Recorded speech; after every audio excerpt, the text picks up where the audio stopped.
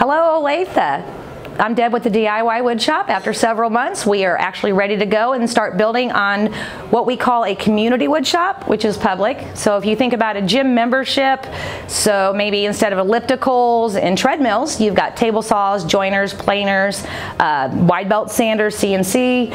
Basically, it's a woodshop that's focused on every skill set from beginner to expert in every age group, from the youth all the way up to our seniors. We are going to, in addition to our memberships, we are also going to have a nonprofit arm that's going to focus on getting the youth off of their video games and their cell phones, hopefully, and also maybe our seniors, our veterans, our people with disabilities. So there's a lot more to know about our woodshop, so visit our website at www.thediywoodshop.com to find out more.